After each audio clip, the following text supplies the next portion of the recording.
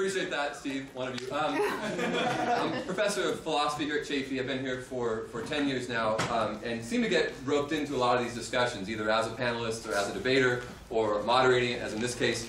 And these issues are right up my alley. My specialty is philosophy of religion, philosophy of science, language, and cultural theory. So this is fun for me. It's good to be on this end of it and not on either one of these ends. I don't have to weigh in or win friends or enemies. You don't win enemies, make enemies. That's that. But I want to say a couple things about the structure of the event and sort of format. First, I do want to thank a couple of people. This was sponsored initially by the philosophy department and then co-sponsored with a couple of student clubs. The first was the League of Secular Free Thought. Am I getting that right, Stephen? The League, yeah, known as the League. New club on campus. The Philosophy Club also helped both with the Facebook page, with advertising and many other things, and then the Muslim Student Association also helped with advertising, getting the word out. So thank you all for helping sponsor it. The last thing I was going to, last thank you is now a no thank you. Don't tell me when I said this, but the AV department was going to set this up for a DVD recording. So we had tables with all of the people mic'd, a mic to the audience, and I got a call right before I left my office. Steve was in my office. They weren't able to do so. Something came up. So unfortunately, there won't be a DVD at this event other than this one, which audio we'll see. But they tried, and at least we'll give them that. I don't know what happened. That said, a couple things about the event. First of all, you notice the title, The Great Debate, Does God Exist? And then sort of the subtitle in some flyers, in other cases, parentheses, it said, Does the God of classical theism exist? Does everyone know what classical theism refers to? Some? Okay. It's sort of an odd construct. One kind of developed for things like this, a sort of a more equal debate format. It's a concept of God that's sort of, at least allegedly, shared by the great monotheistic religions of the West, so Judaism, Christianity, and Islam.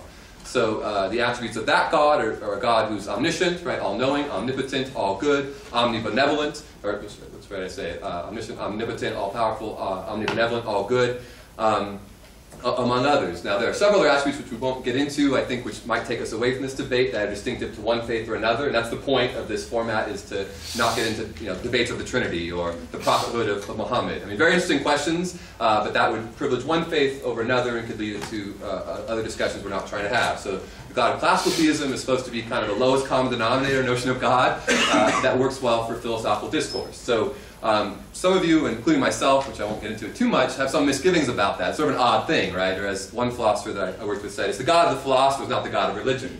Right? So just this concept of this God with his attributes that isn't entirely held by one faith, but it's shared, and for that purpose, I think it will work well tonight.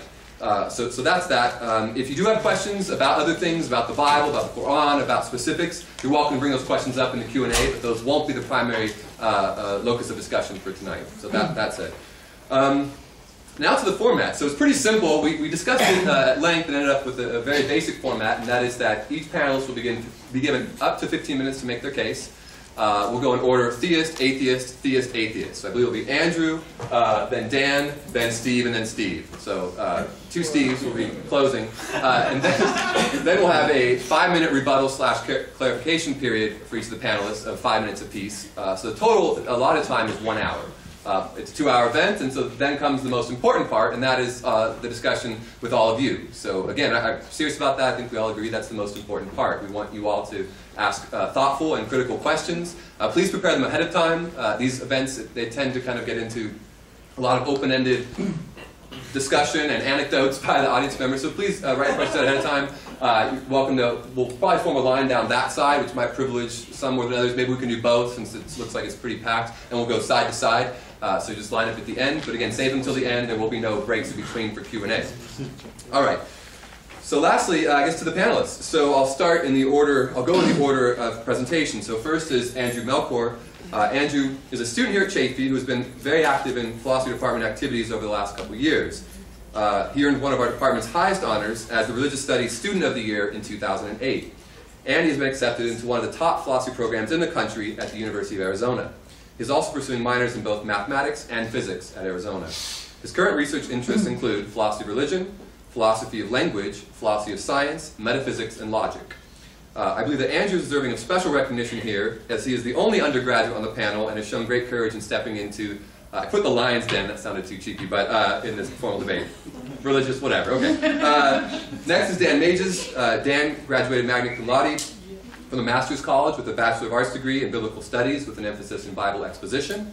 He received a professional clear California teaching credential from Cal State San Bernardino and has taught English at both Norco and Coachella Valley High Schools. He attended Fuller Theological Seminary for 2 years and graduated with a Master of Arts degree in Interdisciplinary Comparative Studies with an emphasis in world religions, Christianity, and ethics from Claremont School of Theology. He teaches philosophy and religion at Mount San Antonio College, at Chaffey, Saddleback, and at Axia College. Some of Professor Mages' most recent public presentations include a lecture on animal rights, a panel discussion concerning what happens after we die, and a forum at UCLA entitled Morality and Gods, Can There Be Ethics Without Deities? Lastly, he founded and maintains HungerTruth.com, there's your plug, a project designed to apply intellectual honesty toward religion, politics, health, and the environment. Next is Stephen Parise. He holds a Bachelor of Arts degree in philosophy from UCLA and a Master of Arts degree in religion from Claremont Graduate University.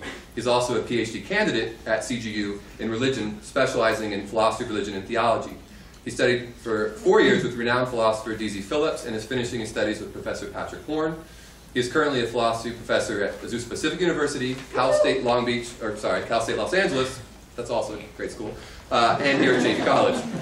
His areas of specialization and interests include the philosophy of religion, Wittgenstein, modern philosophy, modal logic, and atheism. He's also the author of a forthcoming book with McGraw-Hill on critical thinking, 2011. Look for it, bookstore. He's also married with 2 children, ages 3 and 4. And lastly, Steve Scianni has a Bachelor of Arts degree in Liberal Studies and a teaching credential from Cal Baptist University. As a committed Christian for most of his life, he also attended Calvary Bible College for a year. Then his studies took him away from the faith, and he states that atheistic and agnostic answers were more compelling. He is now completing a master's degree in political science from Cal State Fullerton, and he is currently a math teacher and has both personal and professional interest in philosophy, religion, science, and religion. All right, that said, I guess to the debate. So we do have a timekeeper here, so it is 15 minutes for the opening round. You'll be getting a 2-minute warning, and then a time's up, and we'll hose you off with. And now, Professor Mages, you have 15 minutes.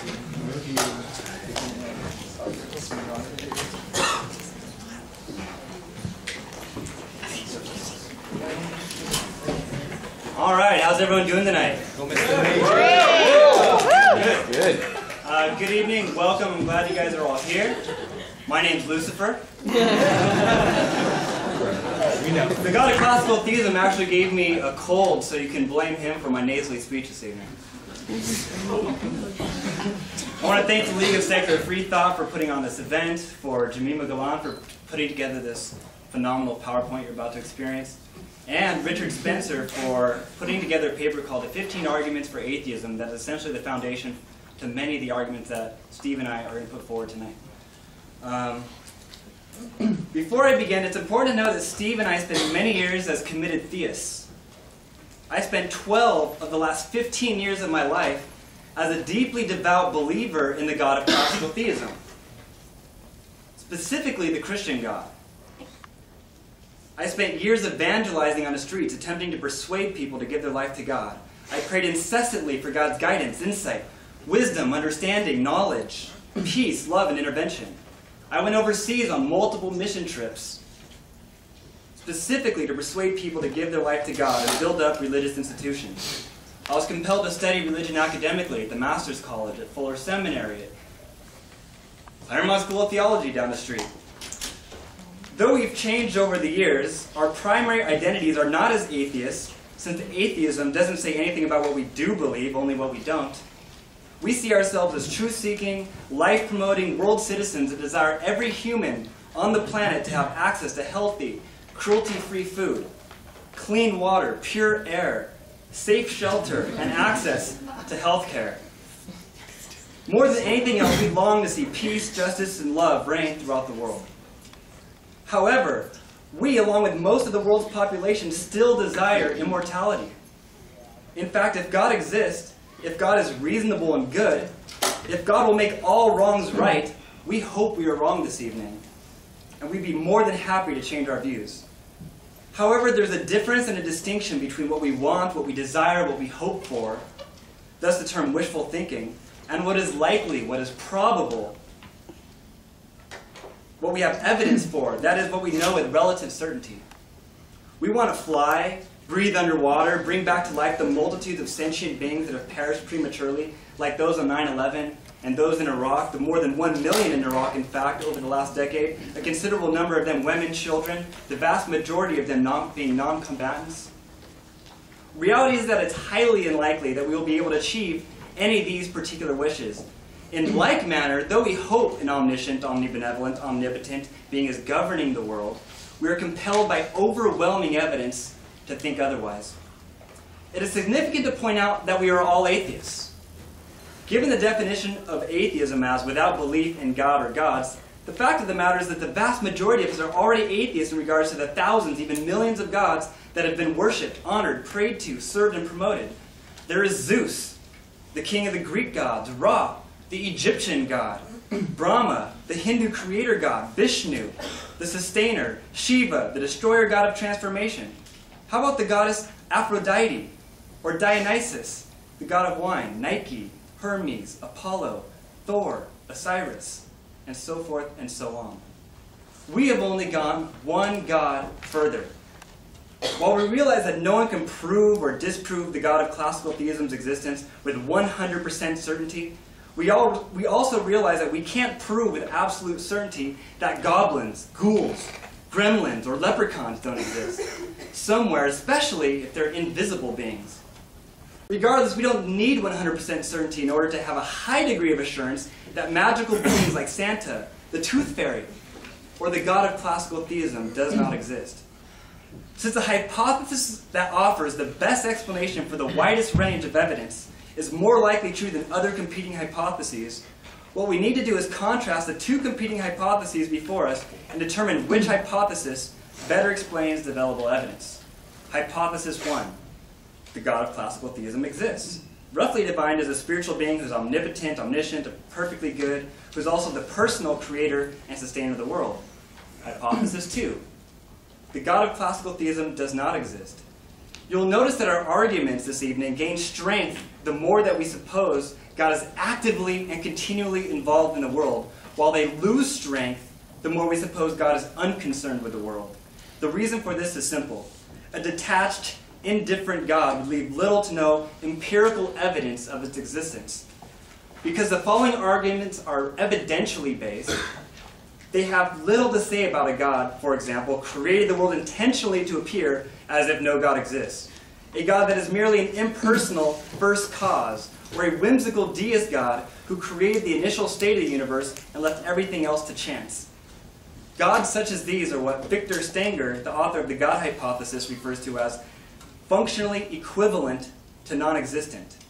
Disbelief in them has no conceivable consequences, and since they serve no explanatory function, belief in them represents an unnecessary multiplication of hypotheses. However, the God of classical theism is perfectly good and personal, thus not indifferent, detached, or impersonal. So let's take a look at the world and see if an absolutely benevolent being is consistent with what we find. Here are a number of arguments or lines of evidence that we think are better explained by atheism than by classical theism. Atheism offers the best explanation for the physical forces that cause natural disasters. Planet Earth moves, erupts, splits, grinds, and heaves, demolishing people, cities, children, animals, anything and everything, and it does not care. Just this year, in January, an earthquake hit Port-au-Prince, Haiti, ravaging a place already besieged by poverty and exploitation. More than 222,000 people perished. In 2004, an earthquake in the Indian Ocean created a tsunami that indiscriminately killed 230,210 men, women, and children. In Sri Lanka, Christians, Muslims, Hindus, and the non-religious alike were decimated. We know these are just numbers, and we have no way to fully comprehend the magnitude of these kinds of figures. The greatest number of people most of us have seen in a single place is probably at a sports stadium. Consider Angel Stadium. Angel Stadium has a max capacity of 45,050 people. The number of people that died in these two earthquakes alone is not just 1 or 2, nor 3 or 4, 5 or 6, not 7 or 8 or 9, but more than 10 stadiums jam-packed. May 12, 2008, an earthquake in Sichuan, China, killed some 80,000 people and left some 5 million more homeless. In the town of Jiwan, south of the epicenter, a 3-story high school collapsed, burying as many as 900 students and killing at least 50. These are not rare or isolated events. In fact, history is chock full of similar unspeakable tragedies. On January 23, 1556, in Shaanxi, China, an earthquake eradicated the lives of 830,000 people at one time. That's 18 and a half stadiums. Just since the 6th century, earthquakes were responsible for the deaths of more than 12,500,000 individuals. That's 277 and a half stadiums. Just since the 13th century, floods and landslides have drowned approximately 6 million people. That's 133 stadiums. Since the 50s, nearly 1,000 people have been buried alive in avalanches. Just since the 18th century, since the latter part of the 19th century, more than 6,500 people froze to death from blizzards. Since the latter part of the 19th century, just since the 18th century, well over 2 million have died of cyclones. That's 44 and a half stadiums. Just since the 14th century, more than 159 million humans have starved to death because of a lack of rain or diseased crops. That's 3,529 and a half stadiums. Close to 70,000 human beings have died from heat waves since the 50s. Just since the 17th century, approximately 17,000 human beings have died from torrential rains and mudslides. Just since the 16th century, more than 6,500 flesh and blood human beings have died from tornadoes. Just since the 18th century, over 600,000 human beings have died as a result of tsunamis. Some 258,465 people have been turned to ash by volcanoes just since the 1st century. Folks, even lakes kill people. Limbic eruption, otherwise known as lake overturn, takes place when carbon dioxide suddenly erupts from deep waters, asphyxiating wildlife, livestock, and humans. Just since the 80s, nearly 2,000 people have suffocated from lake overturn. Putting it all together, just since the 1st century, well over 180 million human beings have been killed by natural disasters. This is not just 100 stadiums, or 200, or 300, or 1,000, or 2,000, or 3,000, but 4,005 stadiums filled to maximum capacity. Remember, we can't blame human free will for these. Surely God could have created a world in which, surely God could have created a world without such forces that cause natural disasters. In fact, the idea of heaven or paradise within religious traditions is evidence of this, or demonstrates that it's possible. Surely if God existed, death and devastation caused by natural disasters is absolutely, utterly baffling. However, if atheism is true, such natural disasters are no less tragic, but at least we can explain them. They are the products of mindless forces like plate tectonics and tropical weather systems operating in a universe blind and indifferent to our struggle for survival. Thus, the pitiless physical forces that produce natural disasters are strong evidence for atheism and against classical theism. Atheism offers the best explanation for tumors, genetic disorders, mutations, diseases, illnesses, and infections. Consider Wang Chun-sai. He has a terrible case of neurofibromatosis. Wang's face was covered with massive tumors weighing a total of 50 pounds. They have stunted his growth, left his bones undeveloped, caused his spine to buckle and restrict his breathing, a life-crippling condition that has prevented Wang from leaving his small village. Leukemia, breast cancer, colon cancer, the list goes on and on. Just this year, about 569,490 Americans are expected to die of cancer. That's more than 1,500 people a day. Tay-Sachs, an autosomal recessive genetic disorder. Precious infants become blind, deaf, and unable to swallow. Muscles begin to atrophy and paralysis sets in. Death usually occurs before the age of 4. We could also look at cystic fibrosis, sickle cell disease, Down syndrome, Turner syndrome, cleft palate, conjoined twins, and literally hundreds of others. More than 25 million humans have suffered and died from AIDS since 1981. 70 million flesh and blood human beings have died of tuberculosis. Just since the 6th century, more than 200 million have died because of the bubonic plague.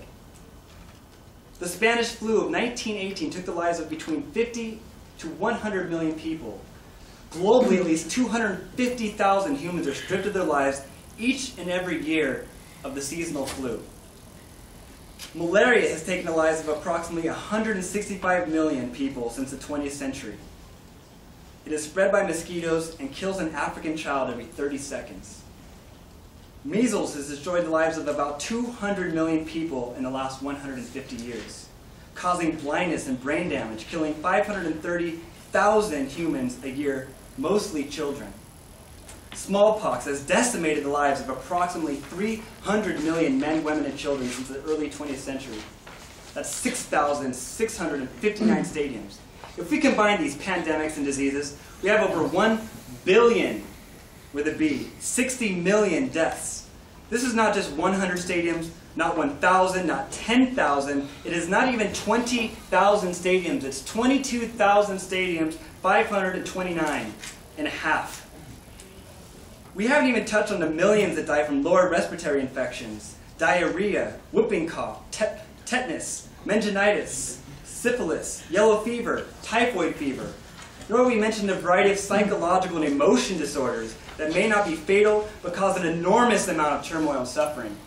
If the God of classical theism exists, the misery and destruction caused by all these afflictions has to remain incomprehensible and virtually inexplicable.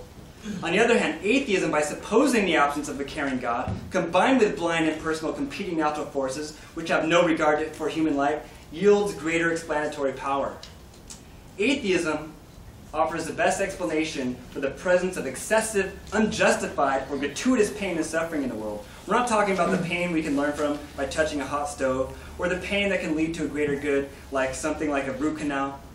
There's no way a morally perfect God would allow needless suffering like the severe pain felt by most people during a suffering from terminal advanced cancer. There's no justification for they're going to die anyway. As caring, compassionate human beings, we do all that we can to ease this kind of suffering with the limited means available to us. If the God of classical theism exists, he's even more caring and compassionate, right? Than we, and has a much greater ability to alleviate pain. Since we could not be morally superior to a morally perfect God, we would expect God to also do something to ease the entirely unnecessary pain of cancer victims, but he doesn't. If God exists, then gratuitous pain and suffering cannot. There must be some ultimate justification, but God hasn't shared it with us. And those speaking on God's behalf have not figured it out yet. In contrast, if atheism is true, then we have an explanation. The sensation of pain evolved naturally as our body's way of warning us when something's wrong. But since evolution isn't a thoughtful, considerate process, it never figured out a way to turn the pain off when there was no more need of the warning. Thus, since only atheism is compatible with unjustified pain and suffering, and because unjustified pain and suffering exists, the existence of unjustified suffering in the world is evidence for atheism and against theism. Thank you so much.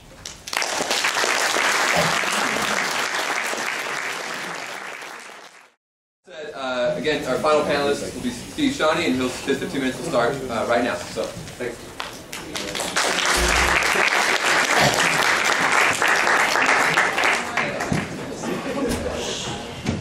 All right, well, I teach high school, so I know there's no God. So I'll do the arguments anyway. All right, well, happy Thanksgiving, by the way. I wanted to offer you thanks for joining us. I'd like to start by saying discussion of this topic really gives me great pleasure because I'm really not interested in taking away any comfort or happiness that belief in God brings people. I'd actually like to increase those two things as best I can. But insofar as theistic belief might inhibit people from promoting peace, equality, health, and happiness in this life, to that degree do I find it necessary to oppose. With that said, allow me to continue with several more arguments for atheism. To my mind, atheism offers the best explanation for the silence of God in the face of adversity. Consider the noted theologian and Lutheran pastor Dietrich Bonhoeffer, who, recognizing that God was doing nothing to stop the Holocaust, died in a Nazi prison after trying to kill Hitler himself. Why would God allow this for one of his devoted followers? Consider child soldiers. More than 300,000 children right now are denied a childhood by being conscripted into combat, sent into minefields ahead of older troops, and sometimes used for suicide missions. There's also slavery. It's estimated that there are more than 27 million slaves in the world today, and that's more than at the height of the transatlantic slave trade. Recently, if you saw the article, 168 children between the ages of 7 and 15 were kidnapped or purchased by gang members in Romania, smuggled to Great Britain in order to beg and steal for this gang, of course. Many of them were mutilated and disabled on purpose to evoke more sympathy from passerbys. There's also sex trafficking. Lured by false promises of jobs, thousands are forced to sleep with upwards of 20 men a day at $20 apiece. And every 30 seconds, a woman or child becomes a victim. Child mortality. In 2009 alone, 8.1 million children died before their 5th birthday. That's 22,191 children die each and every day. Half of these because of malnutrition, the lack of safe drinking water and sanitation, and many just need mosquito nets to prevent the spread of malaria or any disease. That's an entire stadium every 2 days to continue the theme. One child every 5 seconds dies as a result of hunger, 700 every hour, 16,000 a day, 6 million a year. All of this without even mentioning the many feral children, often abandoned or abused by their parents, like Danny, who was locked in a closet for 7 years. Why does the God of classical theism not intercede? Think about it. If God is not answering the distressed petitions of his own followers, of children, or of the thousands of mothers around the world whose prayers are being answered, what, can I ask, is more sincere than a mother praying for her dying baby?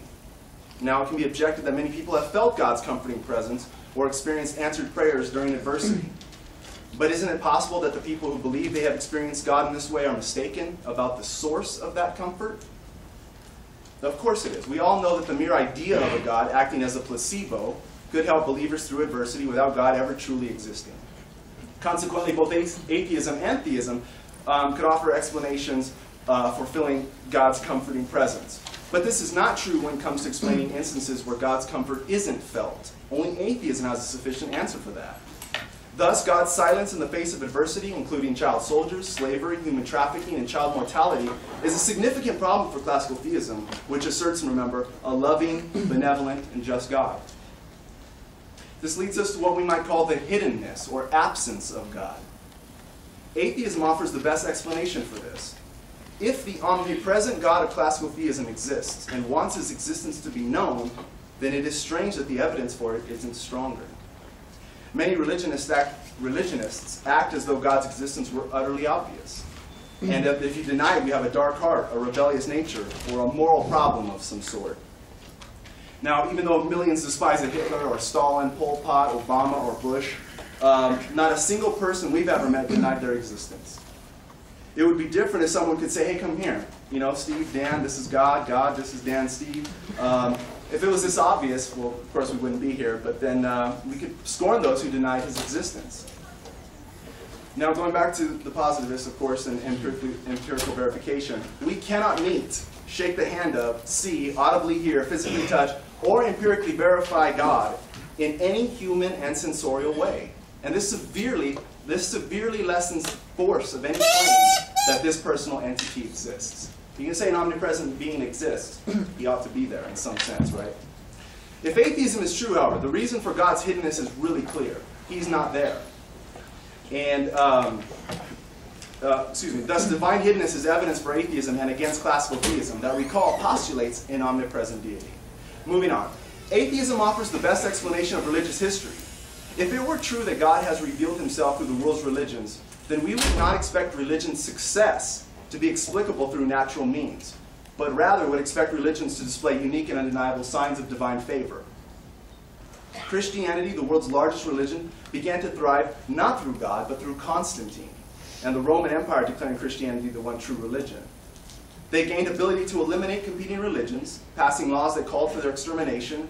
Christianity embarked on a lengthy reign of terror, burning books, people, destroying cultures, launching religious crusades and genocides, and excommunicating or murdering so-called heretics. And so we have it, the largest religion in the world today has one of the bloodiest histories.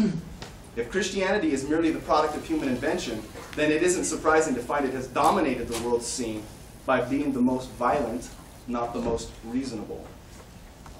Now, if God existed, regardless of which religion is true, we would not expect him to have sat by and let this happen.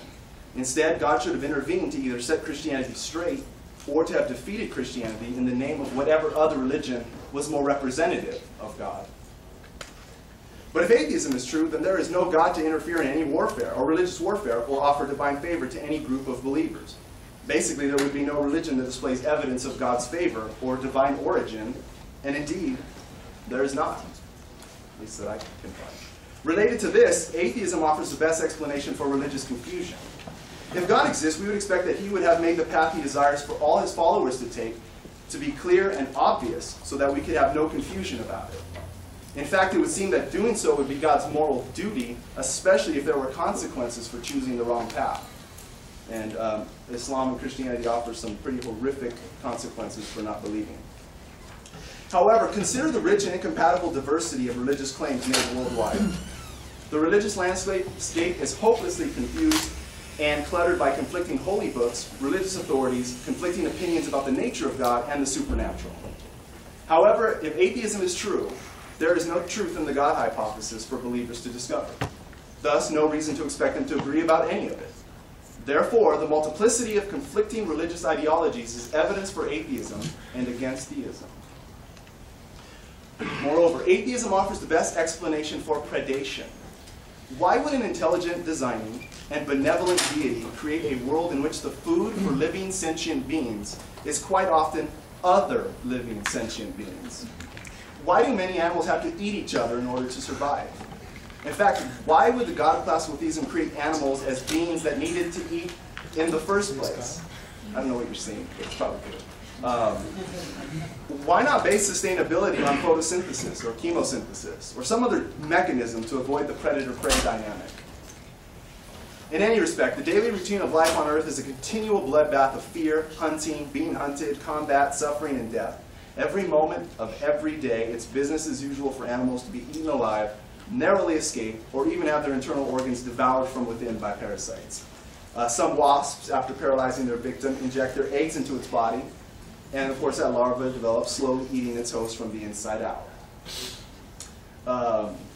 And we've all seen zebras on Animal Planet, of course, still alive as lions, tear open the abdomen and eat the entrails. Will the God of classical theism take credit for this? Who would want to be known as the architect of a crocodile's jaws, the teeth of a great white, or the venom of spiders?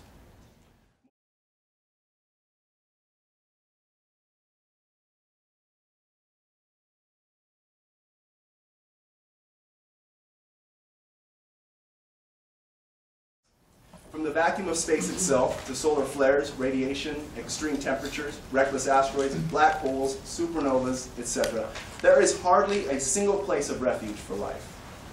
Even in our relatively calm Earth and life-sponsoring solar system, rocks, moons, planets, asteroids, and comets are still aimlessly speeding around the sun in varying orbits that oftentimes overlap and intersect. You may have noticed our moon. Okay? It's heavily scarred, littered with craters. Such is the result of countless impacts. There is also a massive asteroid belt between Mars and Jupiter. It's either the leftover rock that did not form into planets, or it's the product of planets smashing into each other at some point in the solar system's past. What is its purpose? It's beyond difficult to reconcile why a God of order and precision designed space to contain ice and rocks erratically flying around only to slam into the moon, each other, Earth, or whatever else with no particular purpose. If atheism is true, it makes sense that an impersonal and mechanical universe would be this unsympathetic toward life. Thus, the hostility of the universe, including the random and chaotic movements of objects in space, is evidence for atheism and against the classical theism, which presumes an ordered, purposive, life-designing, life-giving deity. Atheism, finally, offers the best explanation for poor designs and the flaws of evolution. 99% of every species that has ever lived is now out of existence. Considering that statistic, is it really conceivable that evolution is being directed by an intelligent or competent or personal agent? To highlight a few poor designs, hundreds of animals die at birth, that's not news. Spontaneous natural abortions are numerous and widespread. Multitudes of women throughout history have died during childbirth. The reason? Because the human brain, of course, is large and it requires a larger skull. Combine that with a too narrow birth canal, and that's what you get. For our mouth is also too small for our wisdom teeth. And in the last debate, Dr. Myers mentioned during when humans stood up, it was like standing at the Golden Gate Bridge and our backs bear the burden and the stress. Bipedalism, of course, has its advantages, but serious limitations as well. And why can't we produce vitamin C like other animals? Nearly all mammalian species have the ability. We don't. To conclude then, it would seem extremely difficult for one to be convinced of the existence of a benevolent deity in the face of such enormous suffering and malice. It does not seem possible to believe in a just God in the presence of rampant injustice, nor to honestly affirm the existence of a moral God when immorality, amorality, and pitiless indifference abound. Classical theism asserts an omnipresent being, but no such God can be identified anywhere, let alone everywhere.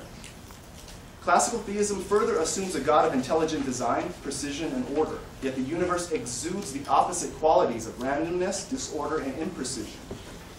Classical theism proposes a God of omnipotence, but unnecessary pain and evil are never stopped.